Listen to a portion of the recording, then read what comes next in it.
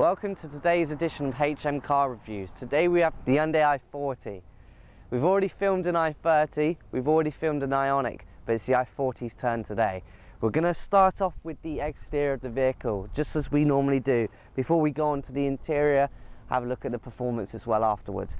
We'll start to look at the LED running lights that you can see up here. These do come standard on this particular car, the SE model of the i40.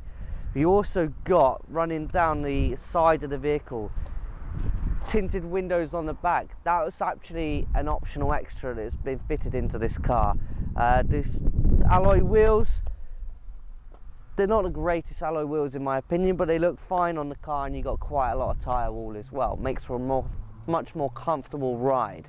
If we continue around the back as well, we can see on the very top we got our shark fin.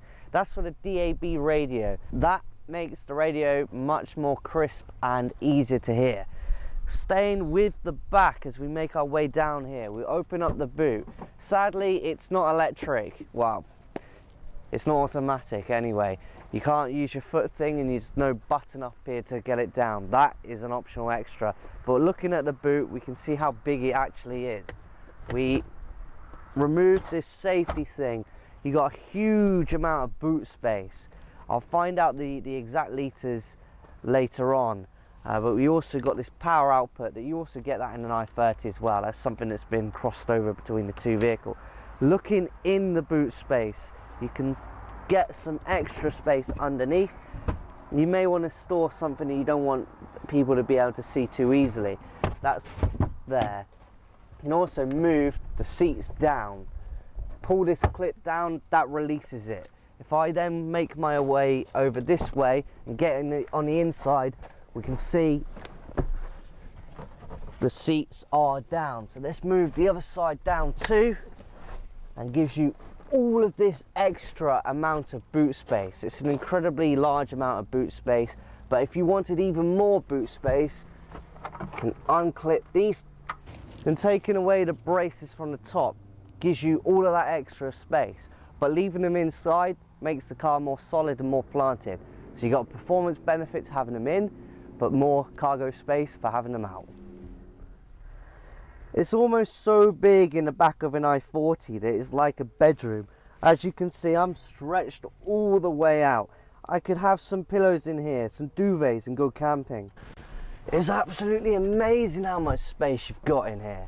You could almost put a TV in there. You probably could actually, utilising the power output. Great for entertainment, great for camping, and great for little family holidays. Superb car. If you're enjoying this content so far, why don't you leave a like and subscribe? Now we've had a look at the boot, I think it's time that we shut it. Like I said, you don't have the button, you can get it fitted here. That is an optional extra. Otherwise, you just pull the handle down and shut it like that. We'll then go into the back seats of the vehicle. We'll have a look down here. Quite often, well, particularly with a car like this, it's designed particularly for families and for transporting people about. You've got your huge boot space, but we'll take a look down here. You do have your electric windows here. They work automatic, it seems. And then up there, it just goes up as well. In the back, it's loads of space actually. Very huge amounts of space. Very comfortable. You've got your climate things down here and some mesh to store stuff. Not a huge amount of stuff and plenty of headroom. You also benefit from illumination with the light. You got loads and loads of space in the back. No one's going to complain about being cramped and squished.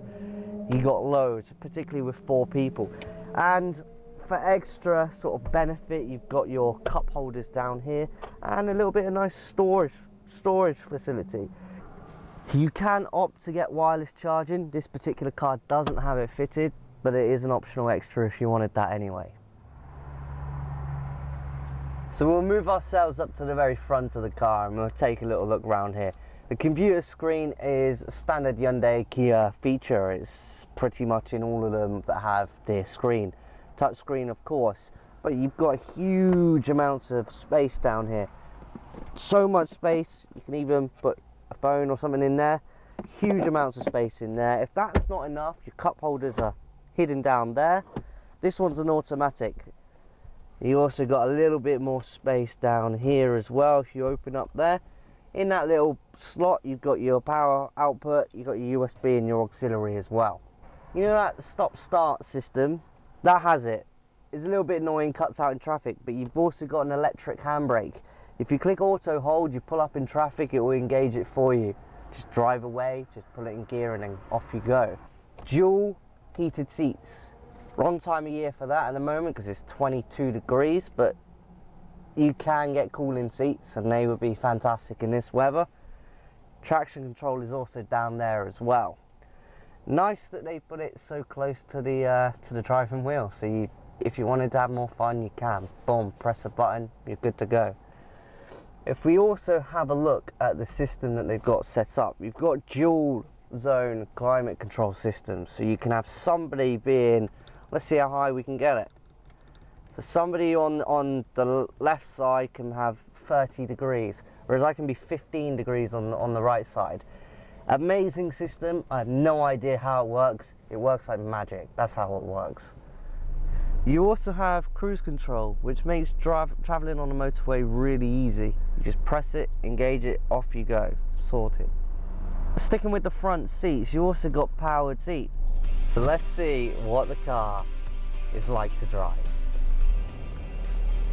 We'll slick it into the manual mode and let the car change gear for us. It's not that fast. It really is not that fast. But I don't think we expect it to be. It's a family car. It's a family estate car. It's not fast at all.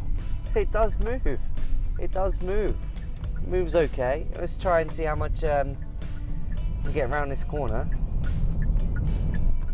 and have a look. And it's miles per gallon. It's not that economical for a diesel. I've been getting 40.5, which is not that great. But maybe that's because it's an automatic. We'll go around this corner and we'll do a 0 to 60 run. We'll have a look to see how fast that is. One final time around this corner. There is